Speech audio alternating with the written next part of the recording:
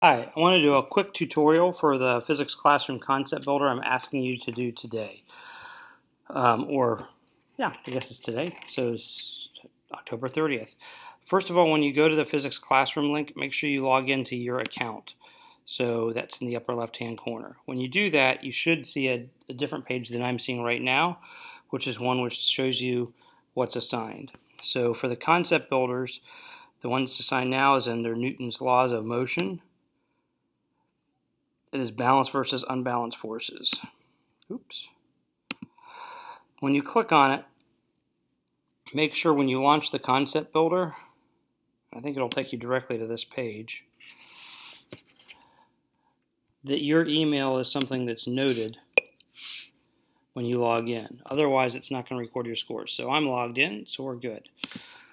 So you only have to do one of these, but honestly, I think these are pretty good to do. If you complete the apprentice level, you get 6 points out of 10 points possible for the standard. Master level, 8 points. Wizard level, 12 points.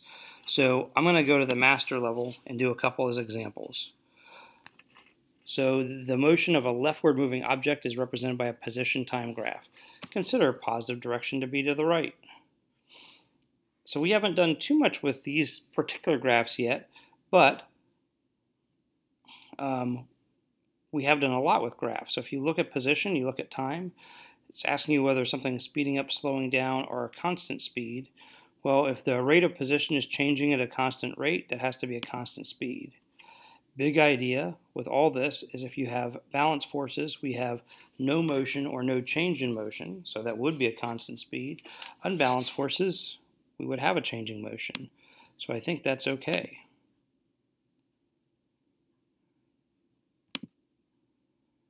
This is something I want to point out. So these particular types of representations are called motion maps, or they call them dot diagrams here. Essentially, the way you can think about it is if every interval of time, and it doesn't matter what it is, but most people tend to think of it as like every 1 second, as long as it's an even interval of time, it doesn't matter. Think about something being dropped. So in other words, it's like a car is moving and an oil drop is leaking every 1 second.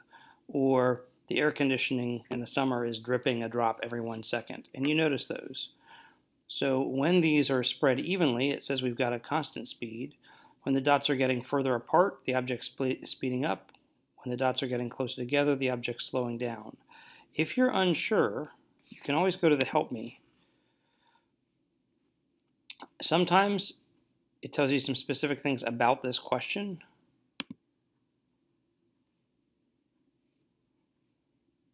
It tells you the different versions, how to think about the situation.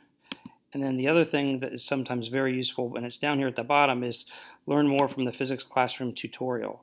So that would be like if I don't know about dot diagrams, I would go to that.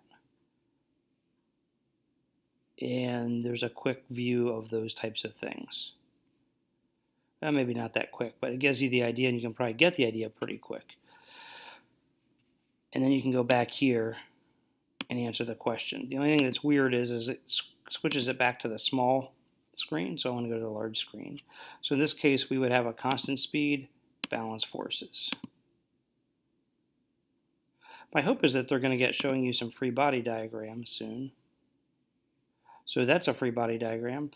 They should be labeled, but forces acting upon a downward moving object. So this is a downward moving object. The force down is less than the force up. So my bet is there's a net force or unbalanced force upward, but you're moving downward. That's going to happen, and that's going to happen. So those are the general ideas. I'm not going to continue with this. You'll get unique situations, and again, I'd encourage you to try. If you do an apprentice or master level, try the